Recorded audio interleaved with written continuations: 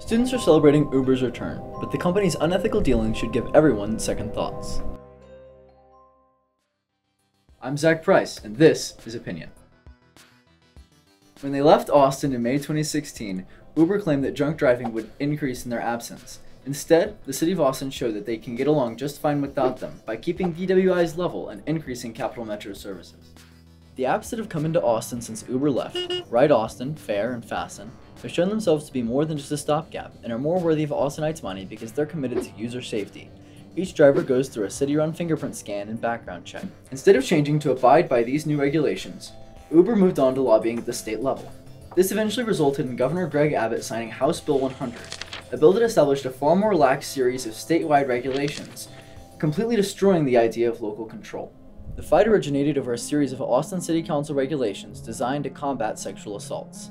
In 2015, at least 27 sexual assaults by ride-hailing drivers were reported to the Austin Police Department. The city addressed this in part by mandating city-run background checks, backed by fingerprint scans for all drivers. Uber was highly opposed to this plan, calling it an unnecessary restriction that would make life more difficult for their drivers. Any one of these incidents on its own would be evidence of a corporation with ambiguous morals, but taken together, they are indicative of a complete disregard for consumer safety and labor rights. So download the Ride Austin app, check out a Capital Metro schedule. Hell, invest in a new pair of walking shoes. Just please don't give Uber your business. So, what do you think?